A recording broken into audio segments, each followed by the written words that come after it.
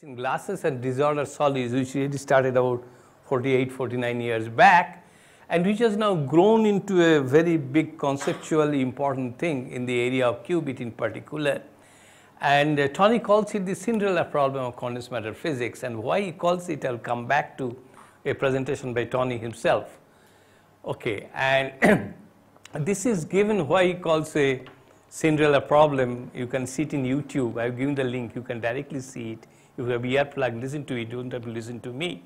He has really very nicely described the problem. And those who care to teach it sometime in any of the classes, there's a very nice YouTube video that you listen to. And it's a characteristic Tony style. And an apology that I'm not exactly working on the type of problems now, but I do make occasional excursion to this particular problem, and I'll tell you one problem that I'll finish up with, just flash one data, where I think many of the concepts which Tony has talked about have directly come in. The problems where I have now worked on and where Tony's contributions become very important is in the area of two-level system and 1/f noise. I will touch on that also. But I did directly work on the problem of quantum tunneling in my early years, in my PhD days, in my postdoc days, and this is what I plan to do. The quantum, just the three things I'd like to talk on: the genesis of the problem, some of the developments and very recent issues, again not in detail but just flash it into some of the important the ideas, and particularly embed in that the contributions of Tony. Now, as Krishnamurthy pointed out, that we met Tony first when he gave a theory seminar in Cornell in one of the Thursdays, and that was in '76, if I'm not mistaken, and at the time he was working on helium-3. And if I go to the Clark Hall during this period, there are a lot of hot problems. There are two other hot problems I didn't note. One was the Kondo problem, which Krishnamurthy, Wilkins and Ken Wilson worked on. There was another hot problem, and that was the problem of essentially, size quantization, etc., etc. Now, these are the three problems in which we had a lot of exciting times, and all these three had connection with Tony. And the story goes, as far as the Bell theorems goes, Andy Marmino was teaching a course in quantum mechanics, and Anupam was present in the course. He was not a student. He was a student, but he was not a student in that course. And many students had an argument over, someone got this Bell's theorem thing, and there's a lot of argument, and that is the whole thing started. And you can see how exciting things can be when you have things around that. I'm personally also grateful to these gentlemen who got me into this particular thing of quantum mechanical tunneling, and they're really the guys who made this field experimentally extremely rich. Okay. Now, this is the paper which started this particular field of quantum mechanical tunneling. This is the thermal conductivity and specificity of non-crystalline solid, published in 1971.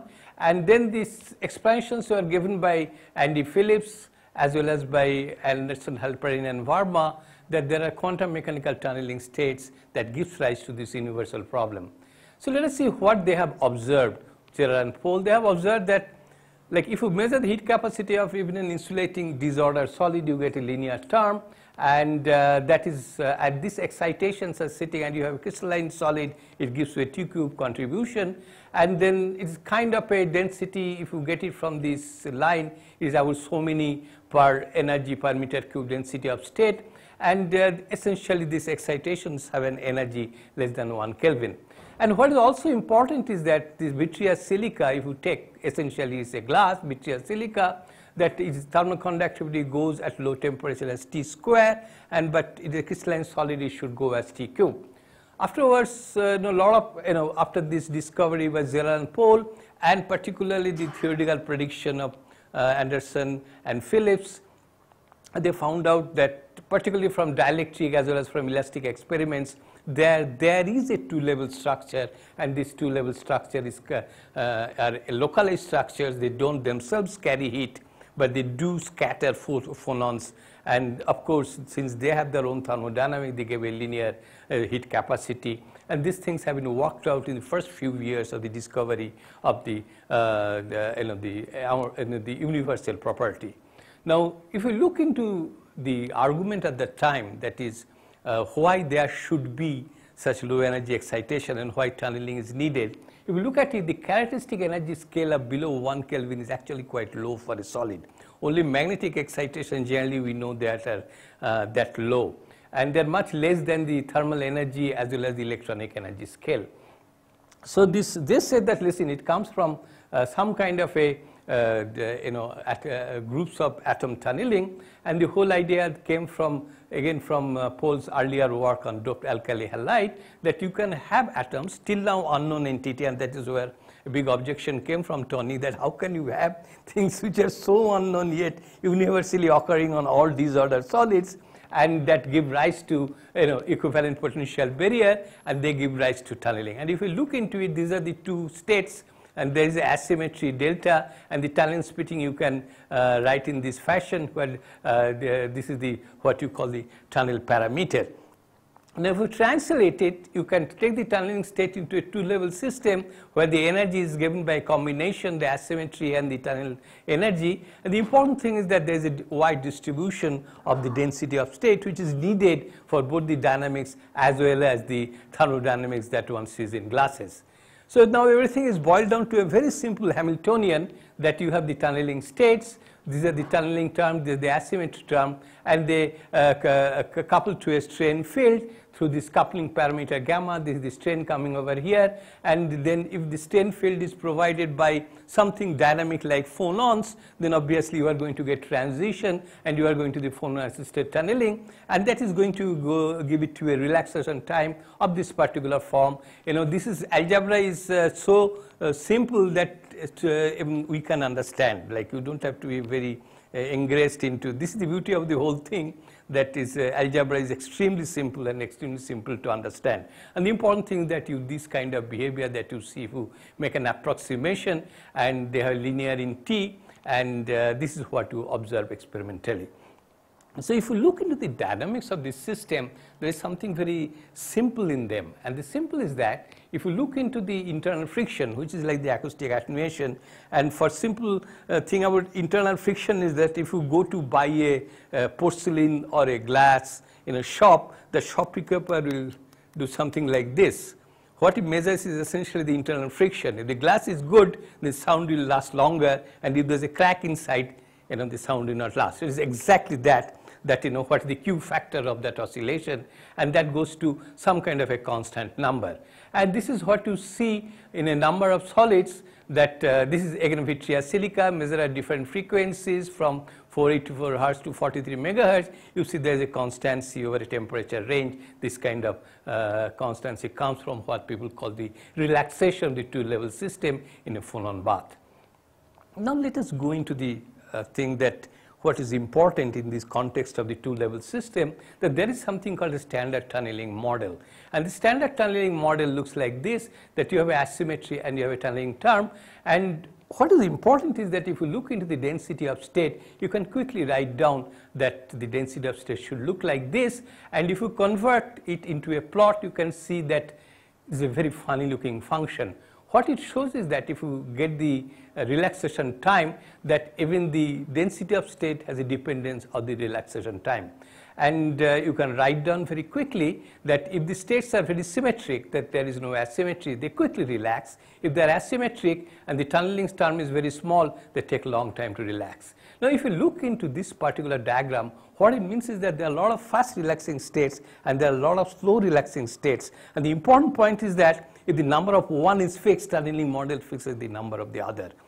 But both of them exist. Now experiments are becoming very clear, particularly when you look into spectral wandering, that I'll be just flashing some data, that there are both fast relaxing tunneling states, slow relaxing states. But whether the number densities are completely connected, that is, if you determine one, the other is automatically determined, that yet has not yet been decided. And these are some of the very important predictions that came up, that the internal friction should look like this, temperature dependent, there's a plateau, the sound velocity or the elastic constant should look like this. And when I started my postdoc work, that was a pretty hot problem, and I did this mechanical experiment until about 10 milli degrees, and essentially within the error bars, could fix up most of these of the observations that could occur in the standard tunneling model. But of course, then we found out that I did the experiment at extremely small strain power, and in that limit, the standard tunneling model completely works. Well, then came a paper by Claire Yu and Leggett. I understand Claire was a postdoc of Tony, and this is a very interesting paper, and it was a short paper, and there actually Tony raised the issue that is it rather accidental that this property is so universal, and he raised there the first thing that among the TLS can interact among themselves, and which is turning out to be an extremely important thing, and they can actually give you a collective mode which can lead to dissipation, and they give an alternate view. Now, afterwards, it has been developed, the interacting TLS idea, and there are experiments that proved it. And let me tell you what is that experiment. The experiment is you take vitreous silica, make a paddle oscillator. The experiment I did, it was a it's like a vibrating reed that is clamped, and the clamp loss is quite high. What they did is that this actually comes from John Rippey's experiment. Chandana was showing the John Rippey's oscillator is a torsional oscillator. So that torsional oscillator is such that you have the one mode vibrating this, one mode vibrating this way, that actually takes care of the coupling loss at the end. And so they could go to very low loss factor, and you can see these experiments have been done to 8 or 9 millidegrees, and you can find that there is a complete background of the standard tunneling model for Q inverse doesn't have a single alpha, but it depends on the frequency that you measure, and there are a lot of developments after this, particularly from Christian Enz, who was in Heidelberg, who took up Hunglinger's chair, and this is a very lively area. So now, is it two-level system or is it tunneling two-level system? Again, there is a big bombshell came in 2013 from Tony, very recent bombshell. And Tony in his characteristic style discussed a number of problems that has occurred, and he said that, listen, you guys have checked all this model to very low frequency. Test the model at a high frequency. The highest frequency till date people test it is only 1.3 of the thermal energy. He said if you go to higher energy, you may see the deviation, and you get an alternate expression that what should be tested. But this experiment is actually difficult, and till date it has not been tested, but hope one of these days it will be tested. And I'm pretty sure then, I like the term, it's a smoking gun. So, like whether this model is correct or not, that can really be tested. Let me now come to the universal aspect and finish some of the orogenesis problem. This is a review by Bobby Pohl before he took his retirement in 2002. And you can see how universal. There are a lot of amorphous solids over here. So within one order, they have the same behavior. Same in the internal friction or the loss. Number of solids have the same behavior, and that is what people thought is the universality. Now, this problem really, whether it's universal or there are glasses where this thing doesn't exist, has not been sorted out. Look at the years. This is 16, this is 17. And one group, and this is now becoming very hot in the case of organic solids. But people are making very high quality single crystals, and in some of these crystals, people find that there are very little, it depends on the stability of the glass. And if the glass is made more stable, let me just quickly say what we mean by stability of a glass. Glass is a quench system, so it has a lot of entropy into it. So the built up entropy that is related to some of these TLS. So if you by annealing reduce this entropy, then you expect at some limit then you should not be seeing this state. So people are doing that kind of experiments, and that is what these particular things have come up. Let me now come to one very important topic, which is extremely important, particularly in the context of qubit, where this couplings, this 2LS system is actually coupling to the electrons. So this is the experiment that I did on a metallic glass, which is a disordered solid, and you can see that it has this flat nature. It shows that the metallic glasses where there are electrons, that they can actually couple to the two-level system. This is actually a work done in 1999 at Cornell. They made again the paddle oscillator from very high quality silicon, deposited a lot of metal film, and found out that you don't have to be a glass. You just have a disordered film, you see more or less the same behavior what you should be seeing in a metallic glass. This essentially takes us to a very important thing, that if you use a metal film, you are essentially living with the two-level systems. Interesting physics came from Dan Ralph in his PhD thesis with Bob Berman in '92 at Cornell, and where they showed that you can actually have a quantum physics from the two-level system. And what they did is that they did an experiment on a microconstriction made in a silicon membrane and then filled it with copper and other materials. And they showed that if you measure the dynamic conductance of this constraint at a low temperature, then essentially down to 0.1 K, then this temperature and the voltage behavior essentially makes it look like a quantum system. And there is a very interesting classes of things developed at that time. In fact, actually Dan Ralph, most of the work that he did afterwards was dependent on this particular idea that you can have quantum physics from the coupling of the two-level system with electrons. Well, I now stop here talking about the classical two-level system and bring in some of the Tony's observation. So I can live with glasses, I can live with disordered solid and TLS system, but then I'll be living in a cocoon. What Tony did, basically, he said that, listen, there are glasses, universal behavior, but if you, main takeaway is that you have a two-level system which is interacting with thermal bath. Take the physics from it and see whether one can apply it in other system and or other types of physics. And the important ideas that came out of it is spectral diffusion, decoherence, and dissipation.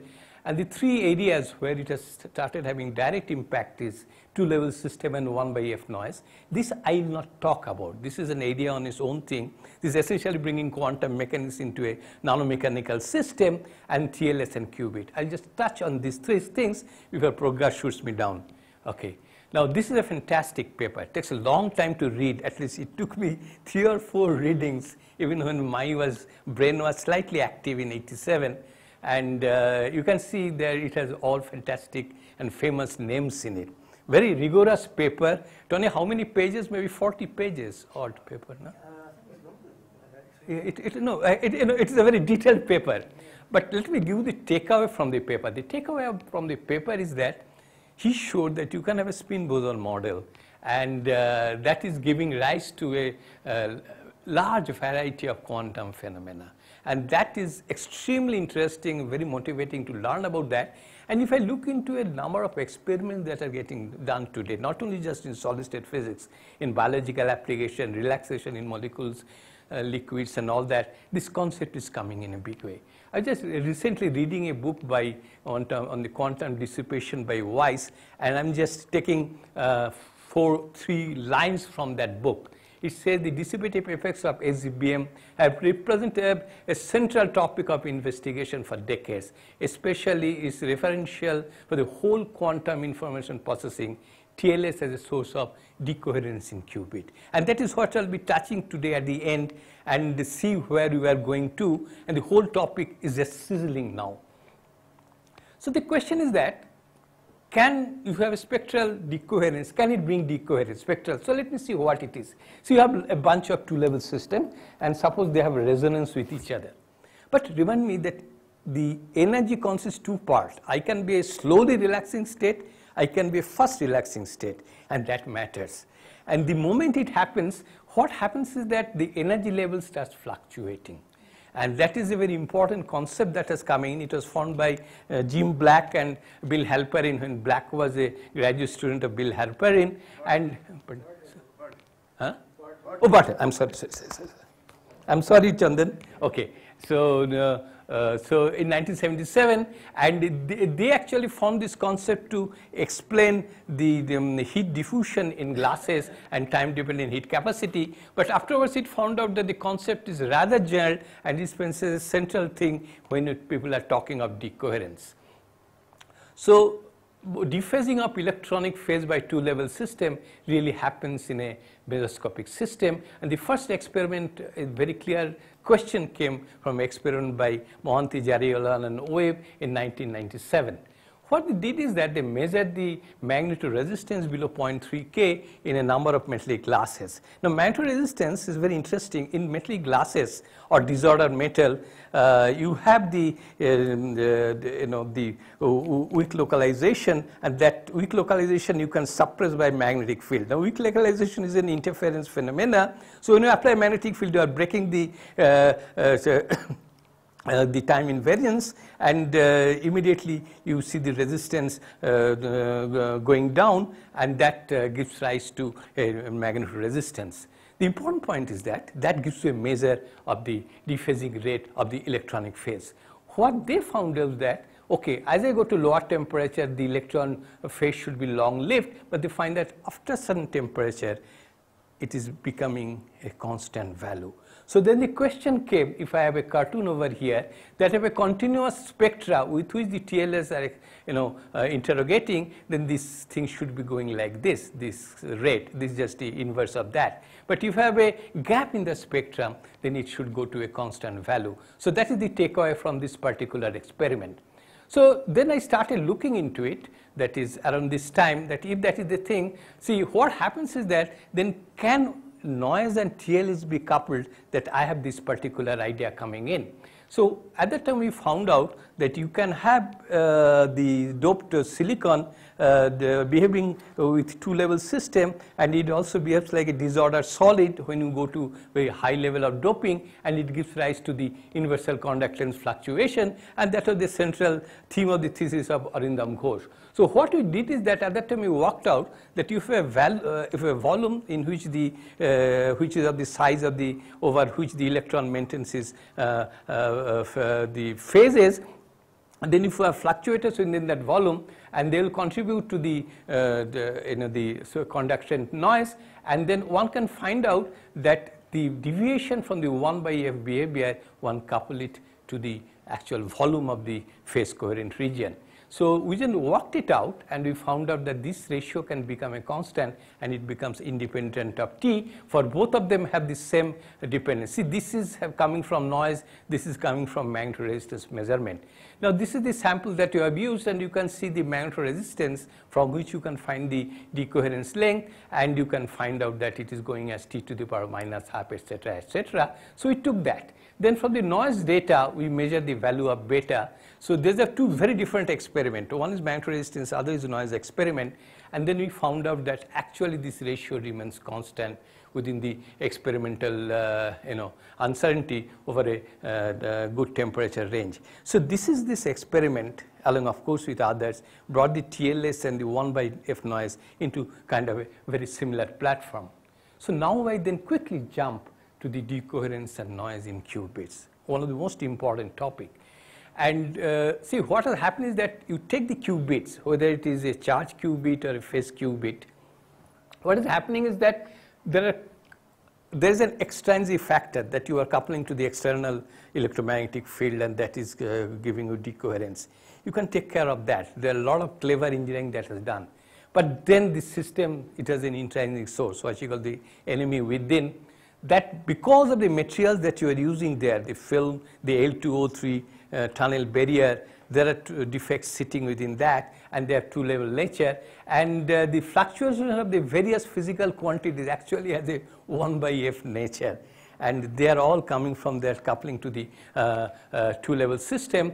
And like smoking, 1/f noise is also injurious to health, but it's health of the quantum coherent dynamics, and that is the present problem in the qubit, that how you tackle it.